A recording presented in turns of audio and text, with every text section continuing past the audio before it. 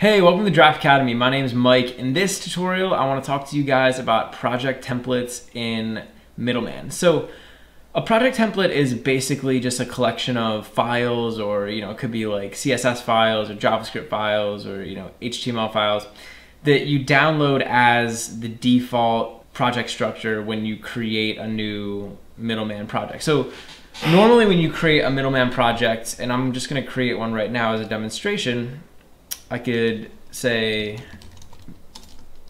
Middleman init, and then we give it the name that we want. So we'll just say test. So normally when you create a Middleman project, it'll create this test folder in our case, and it has all these default files in it, right? So it has this images folder, it has this site.javascript file, it has this default style sheet and this default layout.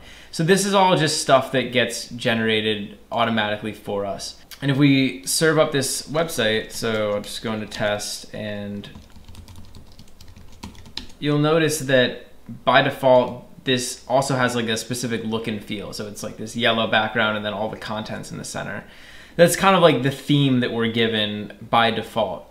But imagine that instead of just using this default layout, maybe you wanted to download a more complex layout, right? So maybe you wanted your website's template, your website's theme to be a little bit more complex, to look different. Maybe you'd want it to have like a header or like a footer and be able to like accommodate your content. Or maybe, you don't even care about how the website's styled. Maybe you wanted your project template to support a certain language, or to support a certain like package manager, or to have a certain folder structure by default. In other words, like imagine you wanted your project template to just be different than the default one. Well, there's actually a way that you can do that in Middleman, and it's by using project templates. So I'm gonna head over to my web browser, and I have opened this page. It's directory.middlemanapp.com. And over here, I've clicked on this templates tag.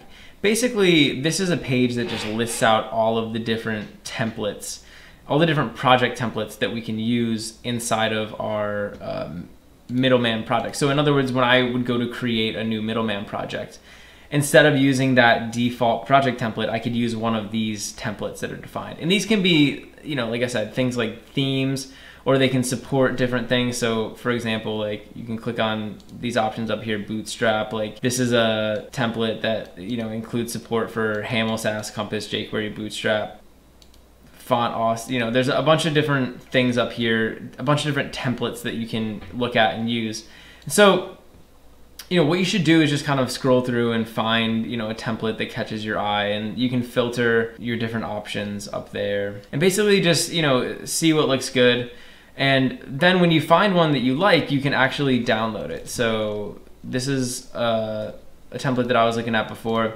It's actually pretty cool. So I can click on the template that I want to download, and generally what it's going to do is bring you to a GitHub page. So what you want to do before you do anything else is read this readme.markdown file, because this is going to give you all of the information that you need to know in order to use this template. And then down here we have like installation instructions, and it's talking about all the different things you can do with your theme. So when you find a template that you want to use, we want to, I'm actually just going to copy this, and we want to head over to our text editor here. And now when I want to create my new project, instead of just typing in Middleman init, so instead of just init, I'm actually going to include some additional options. So it's going to be Middleman init, and then you want to put in this T flag right here, and then it's going to say, obviously, like this is the the username of the GitHub user, and then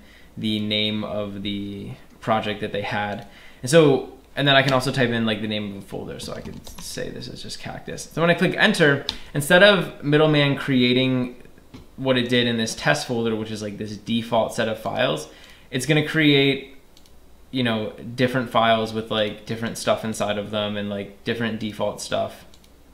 So now if I go to that cactus folder and I run the Middleman server, instead of the website looking like this by default, it's now going to look like this. So we have a completely different theme to our website. So in other words, like now when we created our project, instead of having that same old Middleman theme that everyone's getting, we're getting something different. So when you're building your Middleman website, you might want to consider like what project templates can I use in order to get the effects that I want, right? It can save you a lot of work just using one of those default templates. Hey, thanks for watching. If you enjoyed the video, please leave a like and subscribe to Draft Academy to be the first to know when we release new content. Also, we're always looking to improve, so if you have any constructive criticism or questions or anything, leave a comment below. Finally, if you're enjoying Draft Academy and you want to help us grow, head over to draftacademy.com/contribute and invest in our future.